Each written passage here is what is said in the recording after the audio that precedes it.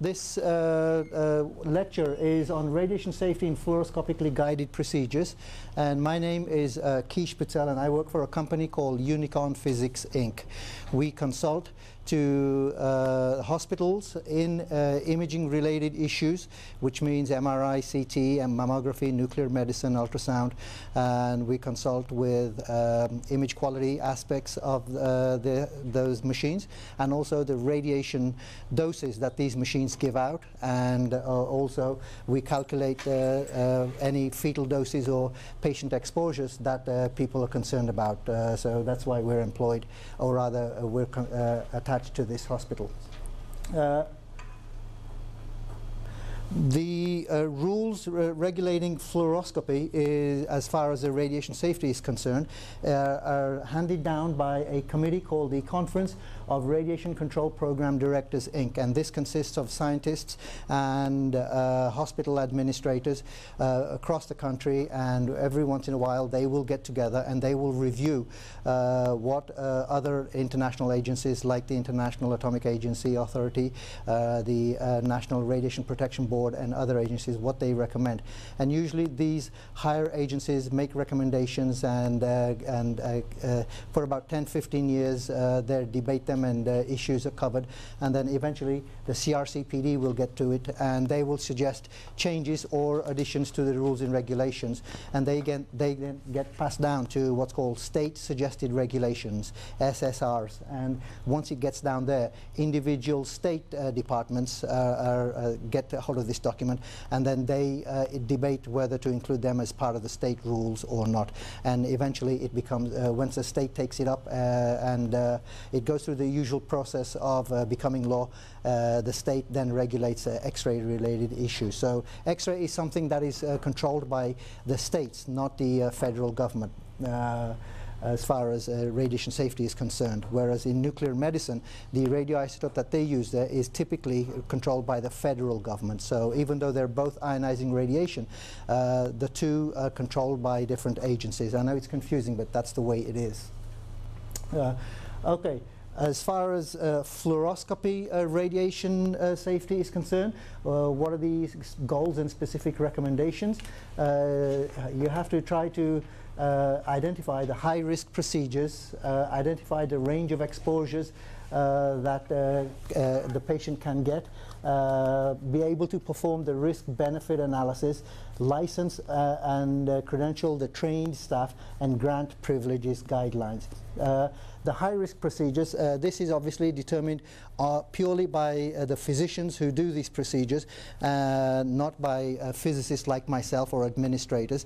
You guys get together and you say, okay, this is going to be a PTCA, this is typically how long it's going to take, these are the kind of patients we will be doing this procedure on, and you all come to an agreement. And for example, and I'm just throwing a number out here, let's say that a procedure is supposed to take 10 minutes and you're all in agreement with that.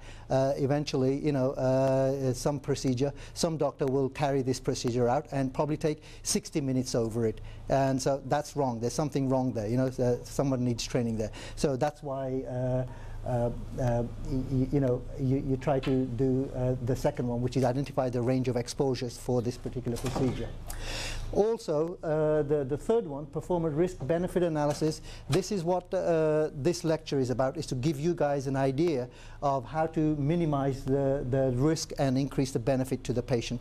I know for cardiologists and for radiologists, you go through your residency program, you have substantial amount of training with radiation related activities, so you guys are trained, but there are other doctors, other specialties who now have access to a fluoroscopy equipment now, and have no training whatsoever other than the fact that they put their foot on their pedal and they see beautiful images, but they don't know what the harm can be to the patient to that. And so there have been many incidences where patients have got substantial radiation burns, and the FDA, when they get wind of that, they don't.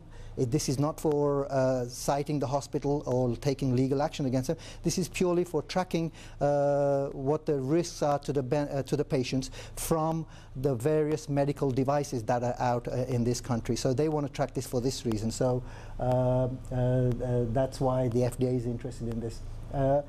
the licensed and credentialed trained staff, states require that. FDA has recommended this for the last 12, 15 years, that this is what the hospital should be doing, but until something becomes rule or until something is market driven, it doesn't happen. So now in the state of Ohio, it's a rule. In the state of Kentucky, it's still a recommendation, but they will inspect you against it. So they could cite you and make life difficult for you if you don't carry it out. And there are 50 states and there are 50 different rules. The FDA is trying to get everyone to do things, but right now it's a recommendation, not a requirement. Grant privileges and guidelines. So that's what the hospital medical office does, is once you've shown that you're competent in a certain procedure, and they will then grant you procedure to privileges to do that procedure at that hospital, and that includes 2 hours of fluoroscopic radiation training. As I say, in Ohio, that 2 hours is mandatory. The 2 hours consists of general fluoro radiation safety practices, which I will go over in a moment with you guys, which is applicable universally anywhere in the country or the world. And it also consists, a small portion of it consists of what's called site-specific training. Site-specific meaning, like in Christ Hospital, you know, they might have all Siemens equipment, so you all know which is the pedal that shoots the x-rays, which is a boost mode, which is a cine pedal, you know, which buttons controls the collimators, things like that. You're the head guy in that fluoro room. You control everything, therefore you should know which buttons does what. That's what I mean by site-specific, and that's up to each individual hospital to make sure that you've got that, and it has to be documented for when the inspector comes and looks at the records. So every hospital should keep a record of, well, does keep a record of that, and the medical office will have your this 2 hours of fluoro radiation safety training on record. Okay, I know this is an old statistic here from 1996, so you can imagine that it's at least probably about 40% more than what it is now than what it was then. But typical procedures is 708,000 of PTCA in 1996, 192,000, and so on. So I don't need to sort of inform you of this. You already know that cardiac studies are consist of a major portion of a hospital's business. Okay, the state undertaking recommendations. The hospital management has to convey the importance of something called the ESE. That's the entrance skin exposure, which I will go over. That's the amount of x-rays that goes into the patient. And we have to convey that to the physicians and let them know just how much that they have delivered to the patient. Convey information to physicians, maintain qualified physicist list. That's yours truly here. And we are also certified by the state. Every 2 years we have to get our qualifications and CMEs over to them, to every state, to make sure that we're qualified as far as they're concerned. The state has to establish regulations. They can't just say that, yeah, you must do the have fluoro radiation safety training and then not tell the hospitals what to do. So they've established those guidelines, and then once that is done, obviously they have to inspect those hospitals to make sure that what they have dictated is being carried out by the individual hospitals. Okay. The typical exposures that the patient is exposed to before what these effects on the left-hand side can be seen are for erythema, the skin reddening. Typical exposure is about 200 rads. Now I know rads there, but I mean Roentgens, and in a minute I will explain the subtle differences between the various types of radiation units. You've heard of rads, you've heard of Roentgens, and you've heard of REMS. As far as you're concerned, they're equivalent. There are subtle differences, but you know, they're equivalent. For X-ray exposure, we're talking about Roentgens, not rads that I wrote here, and for about 200 Roentgens, once you expose a person to 200 Roentgens, within a few hours to maybe a week or 2 weeks, up to 3 or 4 weeks, you will see the skin reddening, if you're going to see it. And that level of exposure time in a fluoro unit, for a fluoro unit, is within about 40 minutes, 0.7 hours. So a 40-minute fluoro time, if you don't move that X-ray tube, just point it straight at the heart from a certain angle, then you're likely to see the skin reddening at that area there. Hair loss, about 300 Roentgens, and you're going to see that about 3 weeks after the exposure. Disclamation, about 1,000 Roentgens and 4 weeks after the exposure, and so on. Okay, so general guidelines for facilities using fluoroscopically guided procedures. What is a hospital expected to do? Again, they should have a patient selection criteria, the normal conduct of procedure, which I've already discussed, what the responses are to complications to your procedure if something happens, what is expected of the people in the room to do what, and also typical fluoro exposure time. I get this question asked by many cardiologists, you know, and they say, Keish, this patient, I've got to do another procedure on him. I've already done 3 procedures in the last 2 or 3 weeks, and he's had this much exposure. What can I expose him to now, you know, for this next procedure? And I immediately say, hey, you know, that's not a question that I can answer. That's why you guys are the doctors. You guys should know the risk benefit of every procedure that you do, and it's up to you to determine whether the patient's going to derive a greater benefit from the procedure you're about to do than the risks that are involved with it. All I can tell you is how much radiation you're going to expose that patient to for the procedures that you're going to give to them, and it's up to you to determine how much they've had so far, or sorry, well, or it's radiation they've had and what the risk associated with that, and the next procedure you're going to do is then it's up to you. And also the fluoro system operation mode.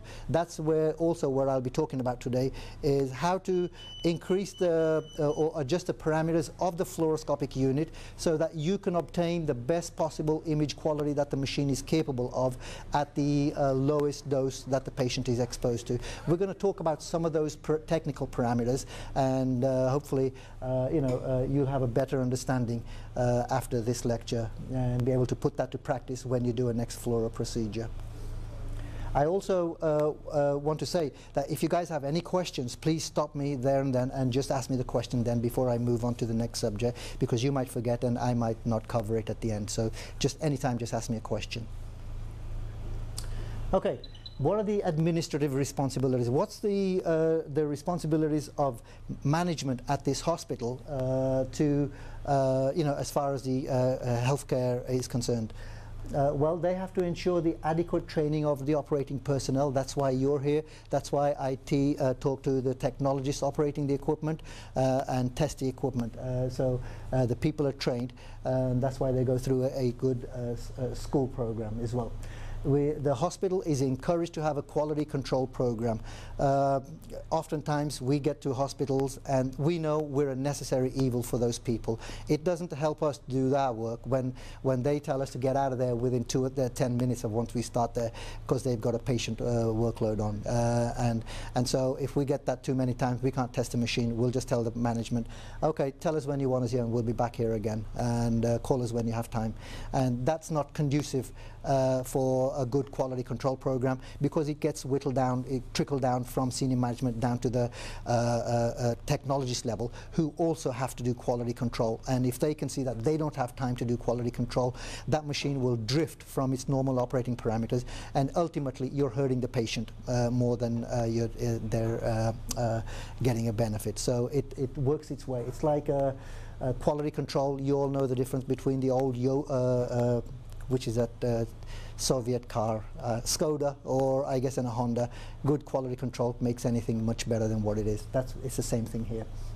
Technical expertise, you have access to physicists or the machine vendor application department. If Philips has a good application department, GE, they all do. You must have access to these people to figure out just how to operate the machine and what the optimum parameters are.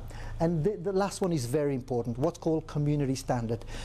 Community standard is, there are no rules or laws that can cover every unknown aspect of every procedures that you do here. Not everything can be written in black and white. So what would be reasonably expected of a hospital or anything like this? What would somebody else do? And that's what you must do, and that's what you were asking me earlier about JC, which I'm told is called JC now, not JCO anymore, is you must follow community standards. So in a court of law, that will carry a lot of weight. That if you've done everything what is reasonable expected of you, for example, physics testing. I come and do the physics testing. You have that done every year, and if I've done that and I tell you everything is working and it's not working very well, then and you take my word for it. You followed community standards. That helps you. So that's important. Okay, reporting requirements. All radiation-related deaths, injuries should be reported to the FDA.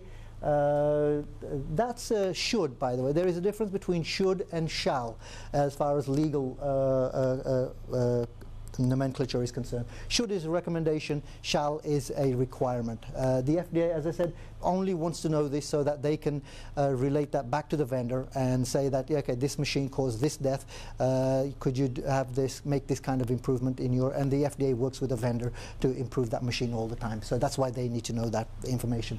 The SMDA, an act that was passed in 1990, requires hospital to do this. If a patient dies, obviously you're going to have to tell some government agency. In this case, if they pass because of equipment malfunction, FDA would like to know that too. And the third thing is the FDA has been considering making this mandatory. So if that happens, just like MQSA, you all know MAMO is very heavily regulated. They put their foot in there, and nobody has too much leeway to change their QC program. They could easily do that for any other imaging modalities in the department, but they don't. But they can if they wanted to. Okay, let me go over the units. The first unit I'd like to talk about is what's called the Rontgen. This is a unit you've probably heard the most. Every month you submit your film badge to somebody. This is in the olden days, this was a film badge. It's purely a film badge, the film that was in your camera, which you pressed a button and had light exposed to, and then the film is sent off to some laboratory. They develop that film. The film comes out with a certain level of grayness. That level of grayness determines how much X-ray radiation went through the light seal tight envelope here, and the greater the grayness, the greater the exposure, hence they can assume that that's how much you were exposed to. That's purely what it was. This is not a film anymore. It's a crystal, just like looks like sugar.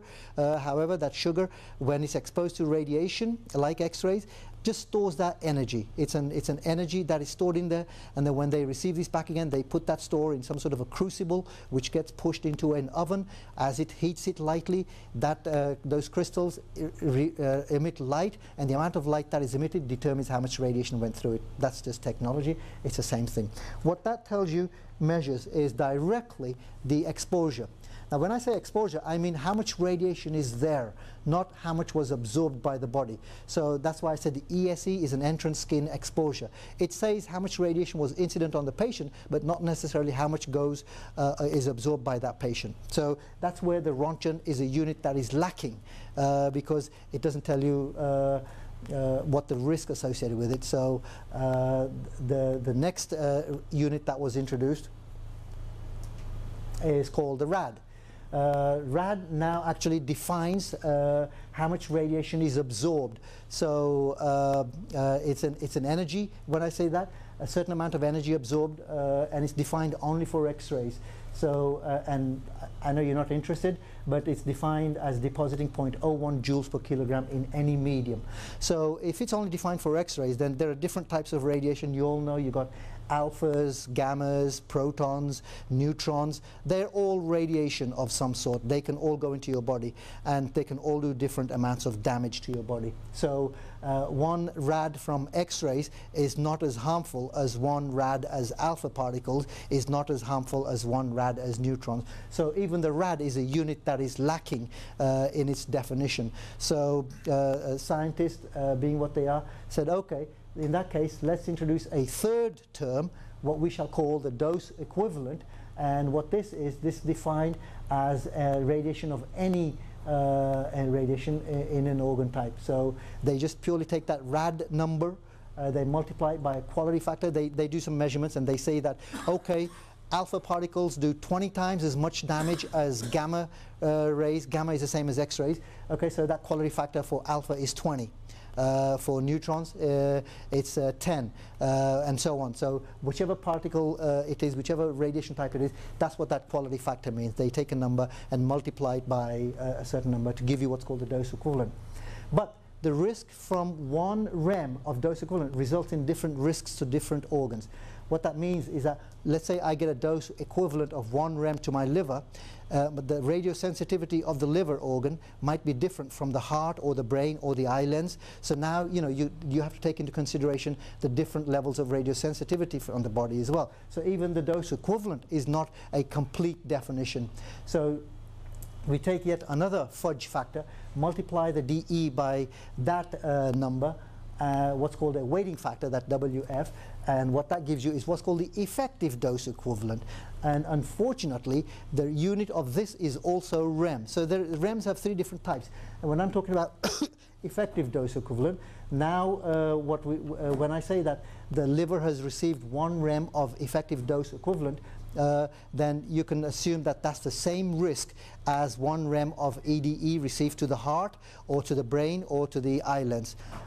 What do I mean by risk? Any sort of radiological damage that's going to occur down the road that affects the organ's performance or its ability to maintain, I guess, a physiological constant in the body. So it's the same. The 1 rem of EDE now equates to the same level of risk associated to that patient. Okay.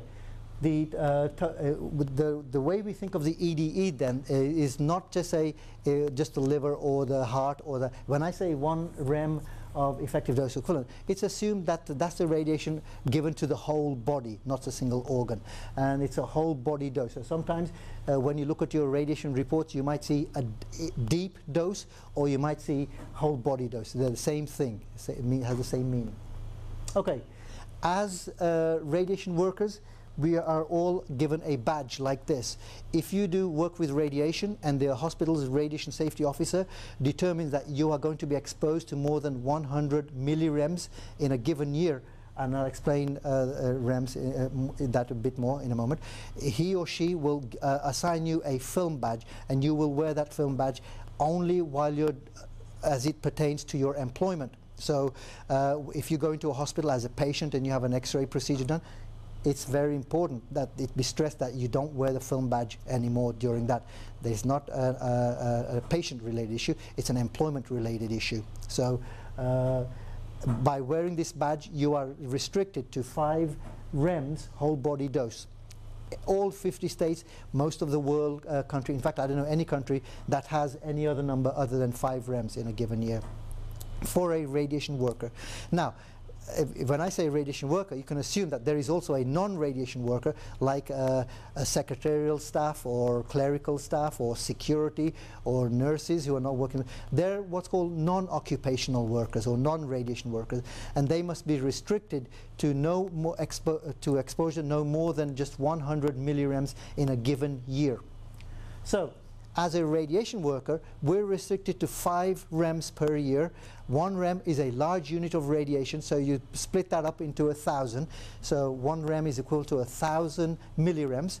5 rems is therefore 5,000 millirems in a year. So a non-occupational worker must be restricted to just 100 millirems. So I'm trying to give you a perspective. 5,000 millirems for us, 100 millirems for non-occupational workers. Obviously they're not going to be exposed to any radiation from employment associated duties, but what that means is that if they're working in a room next to an X-ray procedure room, then there must be enough shielding in that wall so that if they spend full time at their desk over there and this machine is used full time, then the amount of X-rays going through do not expose them to more than 100 millirems. That's what that 100 millirems comes from. Okay. That's the whole body dose. Individually, the eye lens can be exposed to no more than 15 rems per year, and the individual organs of the body is no more than 50 rems per year. Now this is slightly confusing. It says, how can individual organs be exposed to more than the whole body? That's just a way. That weighting factor that I just talked to you about, that's a fraction. Okay, that's not a whole number, that's a fraction. So that's why these higher numbers come out for individual organs, and for the whole body it's a smaller number. As radiation workers right now, we are restricted to a simple formula as to how much radiation we can receive. As I said, 5 rems a whole body. We cannot start X-ray related employment until the age of 18. So if when we reach 30, which is 12 years later, we must not have been exposed to more than 60 rems by that birthday, by our 30th birthday. Is that okay? This formula, they're trying to make in recommendation that people go by this rule here and not that 30 rems. This one would restrict you to just 30 rems, whereas the current rule restricts you to 60 rems. But this is only a recommendation.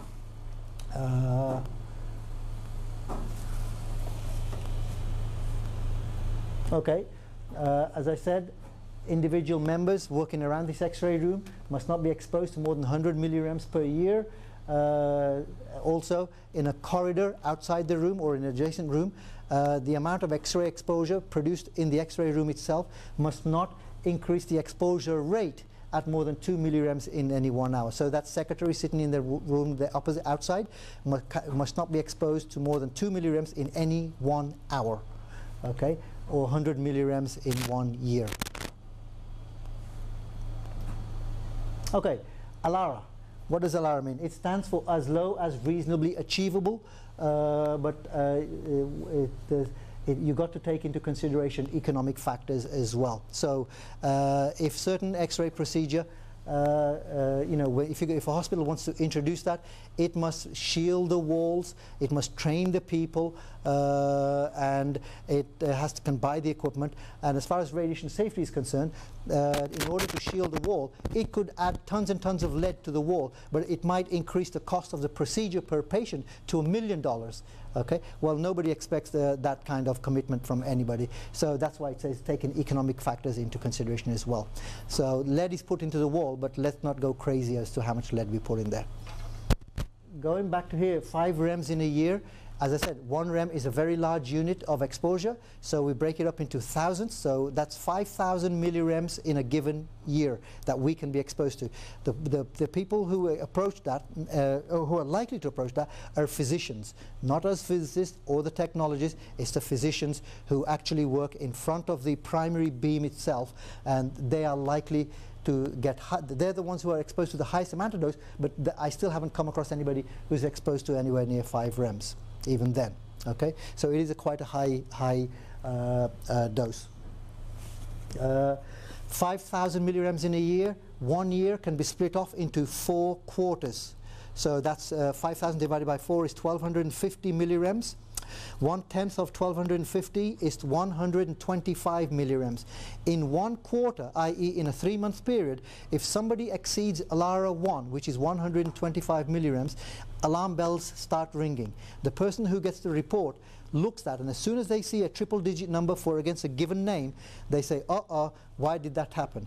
They will then go to that person or inform the person's supervisor and says, hey, Joe Smith got 137 millirems in last quarter. It's always after the fact, unfortunately, in the last quarter, okay? And say, speak to that person, why did this happen? What did they forget the badge somewhere? Did they leave it in the fluoro room? Did they put it in the washing? Did they leave it on the windowsill of a hot car? All these things add to the radiation measurement. So look for an excuse. That's what I'm saying. But at this stage, the dose is still quite low enough that other than a verbal investigation or verbal transfer of information, nothing else needs to be done. 3 times ALARA 1, 125 millirem, is 375 millirem. Now bigger alarm bells start ringing. Now the RSO will actually come down to the floor, speak to the person involved and says, what happened? Did you do many patients that month? Look for all the reasons, and if there are no excuses to why that happened, then we say that the person actually received that amount of dose, and we let that dose go against that person's record indefinitely. So that's what we put it down to. We must, by law, also generate a report of what happened, why the high dose, if we can explain it, why it happened, and what corrective action we're going to do in the future. That has to be generated. And the person who was involved says, okay, well, do you agree with this? You come to an agreement, and then you get that person to sign that report and make sure that everybody is aware of what happened and what's going to prevent it in future. And then you file that report in your the radiation safety office, or we say keep it in the employment file, wherever, it doesn't matter, as long as it's kept somewhere. ALARA level 1, ALARA level 2 also has to be presented at a quarterly meeting that the hospitals have to have.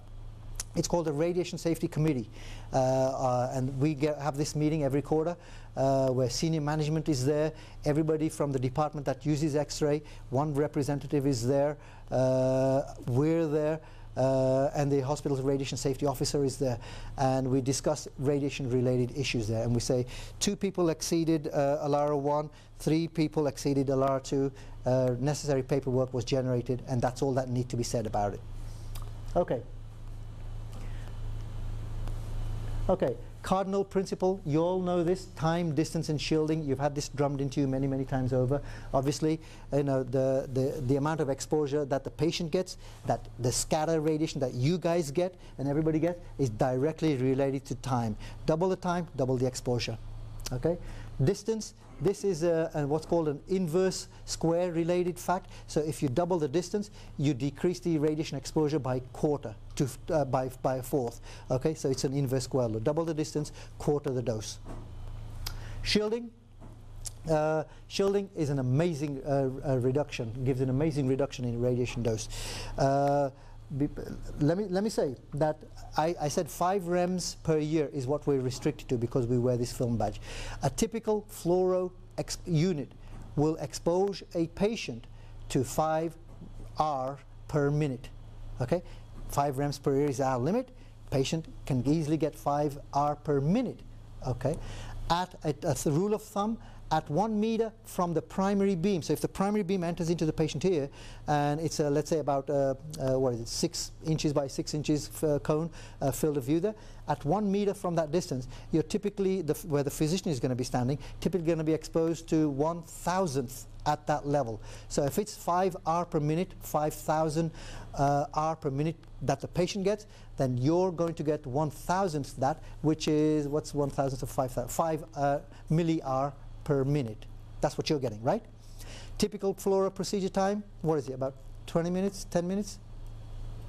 Anybody want to give you an example? What's your typical fluoro exposure time? Routine death, 2.5, 3 minutes for a very prolonged, chronic total occlusion. It could be an hour and a half.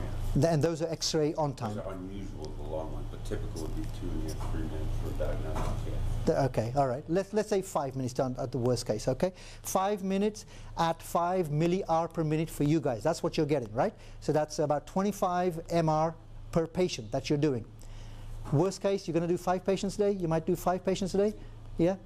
25 times 5 patients is 125 MR per day that you're getting. You work 5-day week, so 125 times 5 is 600, right? 625. Sorry about that. 625 MR per week. That's how much you're going to get, right? 52 weeks, yeah, 50 weeks a year. You guys have 2 weeks of vacation at least, I'm sure. Okay, so instead of 625, let me just say half 500 MR or half MR per week. You're going to get about 25 R per year. That's how much you're going to get. You're restricted to just 5 R per year. You're going to break the law within 1/5 of the year, aren't you? Which is about 2 months. That means legally, hospitals can't let you work, do any more X-ray procedures after 2.5 months. You can't, they're prevented from doing you, even though you have the privilege. You can't do it legally. So the best way to reduce that is shielding. Shielding means put a lead apron on, okay? Lead goggles if they're not too inconvenient for you, put them on.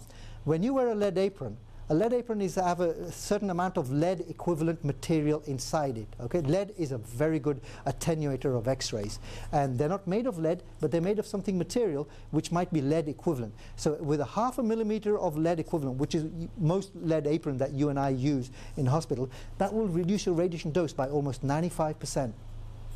Okay, just build by that. So that's why shielding is an excellent attenuator of X-rays. Strongly recommended that you be worn, and most hospitals will not get away without wearing one for too long. Okay, all right. Certainly employees will not. They will be disciplined, but physicians, they have to handle. We have to handle you guys with kid gloves, I'm afraid. So it takes a bit longer.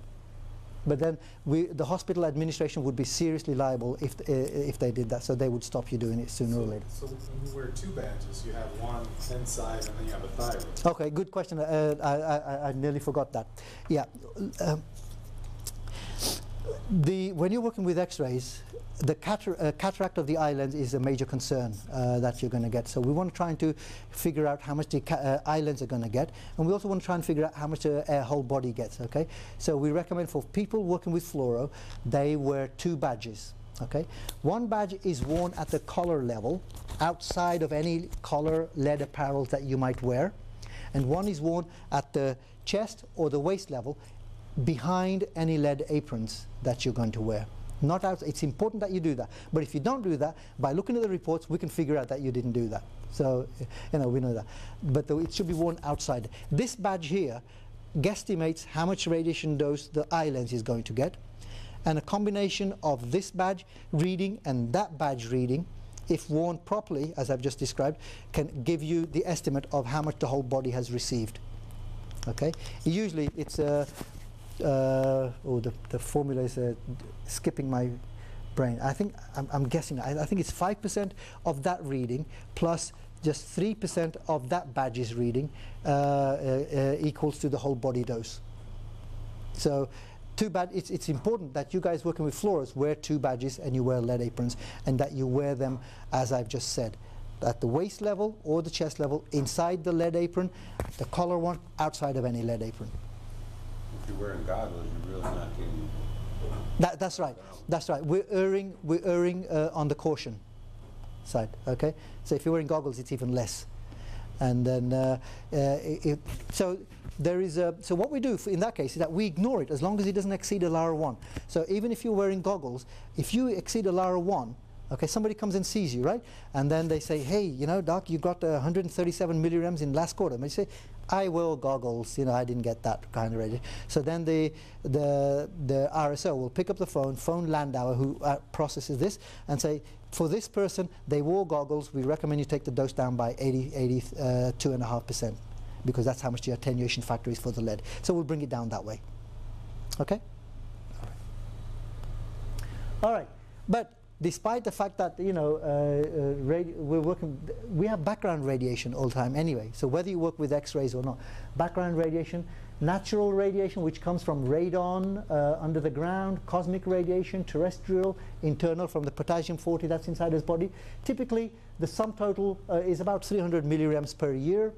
Man-made radiation, which includes the medical X-rays, nuclear medicine, consumer products, that includes TV, microwaves, cell phones, they contribute to 7 millirems in a year, and other, which includes the atomic bomb tests of the 50s and the 60s by America, France, Britain, and Russia, and all those countries. What they threw out into the atmosphere, that contributes 1 millirem in a given year. Add the two together, it's about 350, 60 millirems per year, which on average we're all getting anyway. So it's about 1 millirem per year we're all getting from background. Okay, if you have an employee or your colleague who's pregnant, the action cannot be taken until that person informs her boss in writing. And the information they convey in writing is the name, the social security number, and the conception date. That must be given. Once that is given to the supervisor then issues an extra fetal badge. So if you're wearing one badge, you'll be given a second badge. If you're wearing two badges, you'll be given a third badge. The additional badge, for some strange reason, they issue it, but it's worn at exactly the same location as you wear the collar, not the collar, the chest or the waist badge underneath the lead apron. So I don't know why they have to issue that, but they do. And the reason why we like to know the conception date as well is because the fetus must be restricted to just 500 millirems during those 9 months that the female is pregnant. So we need to know that. Okay. Low dose chronic exposure to radiation, the things that can result from radiation is leukemia, usually 8 to 10 years down the road, bone cancer, 15 years down the road, thyroid cancer, lung cancer, all those things somebody can contract purely by working with radiation. Okay, what do we mean by risk associated with? I said we're restricted to 5 rems. Okay, 1 rem of exposure, 125 to 450 people will have a cancer of some sort out of 1 million people, on top of the 250,000 who would normally going to get cancer anyway. It's unfortunately anywhere from 25% to 1/3 of the population are going to get cancer of some sort at some stage in their life. If you expose 1 million of them to 1 rem of radiation, then you're going to increase that number from 250,000 up to by about from 125 to 450. So that's what that unit means. Okay. This is what you guys are interested in. The 10 commandments for fluoroscopic X-rays. A patient size controls the X-ray exposure. A thin patient doesn't have a very thick body part there. X-rays now can get through that patient easily, and so the patient size controls the total dose that the patient gets and the dose rate that the machine operates. I said 5 rems is a typical output rate for a fluoro machine. If it's a thin patient, it could be as low as 2 rems per minute. If it's an obese patient, under regular fluoro mode, it could be as high as 9, or legally not more than 10 R per minute. Okay, so patient size is a very important factor in the amount of radiation exposure that everybody gets. Okay. The next 2 items, it says keep MA low and keep KVP high. You really don't have to worry about that. The machine has already got enough bells and whistles that it does this for you automatically. It's called ABC, automatic brightness control, so that when you put your foot on the pedal, the machine can figure out what the size of the patient is, and if the patient is big, it knows that it has to increase the technique so more X-rays can go through, so that the amount of brightness of the image that you see on the monitor is always constant. It compensates for it. That's called ABC, automatic brightness control. However, what that machine tries to do is that it tries to keep the MA as low as possible, and it increases the KVP. KVP is what's called the penetrability of the X-ray. The higher the KVP, the more penetrating the X-ray becomes. Unfortunately, it also adds to the radiation exposure to the patient in a square related factor.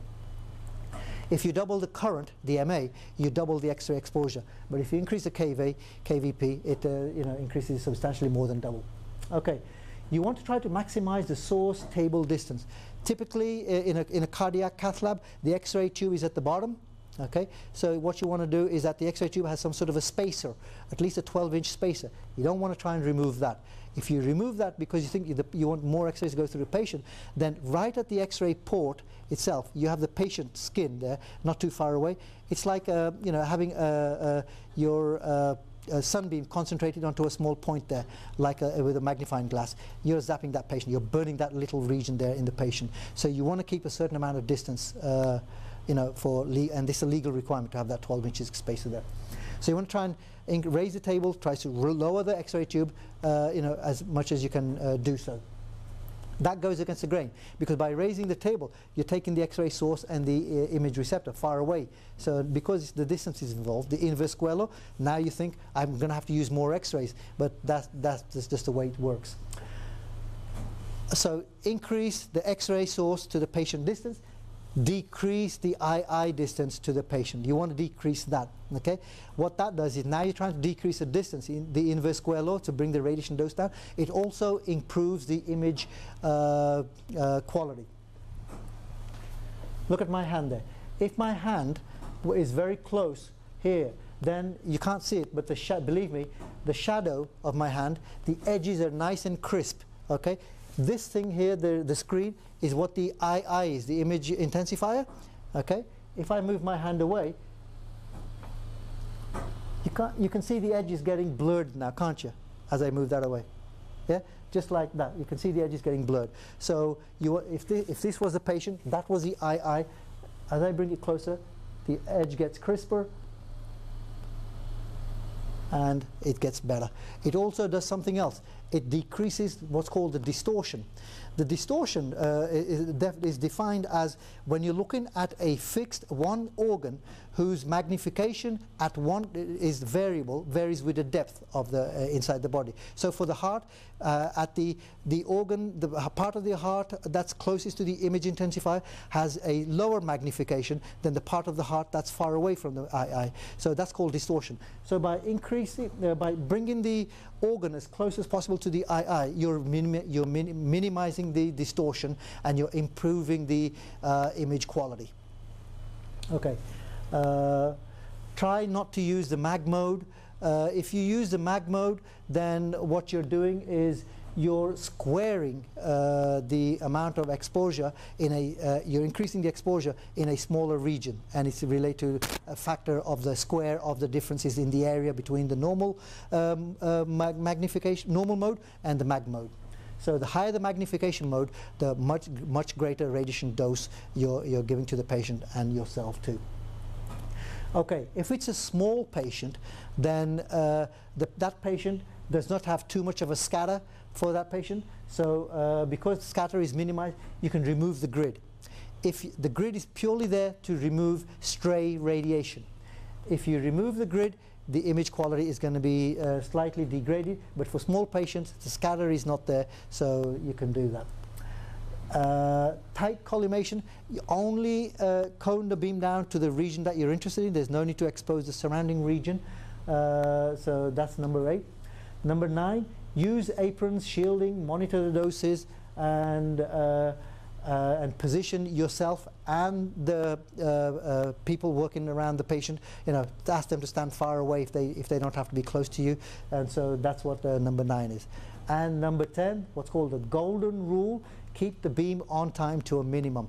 So don't put your foot on the pedal if the image looks wonderful. You have something called last image hold. Okay, take your foot off there, you can see that image there. Okay, so remember to do that. Okay, I know it's a common sense for you and I who know this, but for a physician who's not been trained in X-ray, they have no idea that, you know, they shouldn't keep their foot on the pedal, and that's the biggest factor that controls the X-ray exposure to everyone. Okay. What are some of the injuries? I'm sure you've all seen this picture here. I'm sorry it's not a very good quality, but that picture on the top left-hand side shows the patient only within a few hours after the procedure. Hardly any damage there, but as time progresses, you can see the damage gets worse and worse. Okay, over this, and this is just purely over several weeks. Okay, breast cancer induced by fluoroscopic X-rays on this patient here. This is a dentist's finger. Even they work with X-rays, and you can see the kind of radiation damage that they can be attached to. And theirs is a very small beam. For the dental units, they have a very small beam, and their techniques are much lower than your guys because the finger is so, you know, so small. Okay, fluoroscopic setup then. Here's what we have. You have the X-ray tube here. The X-ray tube fires the X-rays. The large distance here. This is the cone, the separator cone there. When the X-rays hit the patient, you get scatter radiation going off, exposing yourself and the people working around the table. Entrance exposure is measured here at this point there. X-rays go through. A certain amount of X-rays obviously has to go through the patient, so when the eye receives that radiation, it is able to electronically form the image on the monitor. The brightness on the monitor, if it's not bright enough, this sends a signal to the generator of the X-ray tube saying increase the kV, increase the MA until you get enough X-rays going through to increase the brightness. So it's a feedback, electronic feedback that determines how much, what technique to set it at. But this is the setup there. Okay, entrance skin exposure. Rates vary, as I said, anywhere from less than 1 hour per minute to greater than 10 hours per minute. Now, the fluoro equipment downstairs can be operated in various modes. They have the regular fluoro mode, which is restricted to just 10 hours per minute, but unfortunately some patients are obese. You know, they weigh more than 225, 250 pounds, and you can't operate the machine at regular fluoro mode because it's restricted to just 10 hours per minute. So what some physicians do, and unbeknownst to them, is that if they move their foot to the next pedal, they put it into cine mode. Unfortunately, cine mode gives you exquisite images, excellent image quality, but there's a payoff. Cine exposes the patient to, it could be as high as 100 R per minute. Okay, fluoro legally required to be 10 R per minute or less. Cine, there is no legal requirement, but you're going to expose a patient to 100 R per minute. Okay, that was with the old Kodak film cine that you used to have there. Now with digital systems, it is still exquisite images, but they've brought the dose down substantially, but it still could be as high as 50 R per minute to the patient. And because these images look very nice indeed, you know, this hospital has had so many cases where the physicians put their foot on the cine, and instead of doing regular fluoro, they were operating the machine under cine. And so that's why I was asked to come and give this lecture to you guys, so that, you know, saying that be sure you're not operating the machine under cine mode. That's why I always urge the hospitals to buy a machine that has what's called boost mode. Boost mode is still fluoro mode, but it's fluoro times 2. So they're legally required to be less than 20 R per minute, but for an obese patient, whereas 10 might not be enough, 12 or 13 or 14 or 15 might be enough to give you a decent quality image, but there's no need to put it into cine mode, which will immediately take it up to 50 R per minute or 30 R per minute. And you know, that's why I say it's important machines have boost mode, but unfortunately not many have those. Okay. We also say to the hospitals, if your patient has more than 40 minutes of X-ray on time, let us have the details so we can calculate the exposure to that patient. Okay, so when I calculate an exposure to the patient of, let's say, 800 R, that you've exposed this patient to 800 R, the physician who did the procedure should be informed of that fact, and also the referring physician or the patient's physician should be told of that fact as well.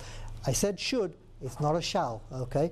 But this is for legal requirements. You're covering yourself as well, saying that, you know, we investigated it, this was the best time, and you want to also talk about this in your grand rounds as well. For any complex procedures that were done, say that such and such patient, I did this, and just get your peers to agree with you, saying that yes, this was indeed a complex case. Any physician would have taken this length of time, so that if you're legally covering yourself, you can say that, you know, it was a complex case. Physicians should know how to reduce radiation injuries. We've just discussed that, and long-term harm, we've discussed that too. Patient size, II needs a certain amount of X-rays to give a certain image quality. That's what I meant. The image intensifier needs a certain amount of X-rays going through it to give you a certain quality of image. Big patient attenuates more X-rays, therefore they use a higher technique. That was the kVp, the kilovoltage, and the current going through it. A patient dose factor can be as high, 10 times greater than a thin patient. Okay, these are all just reiterating what I've just told you already again.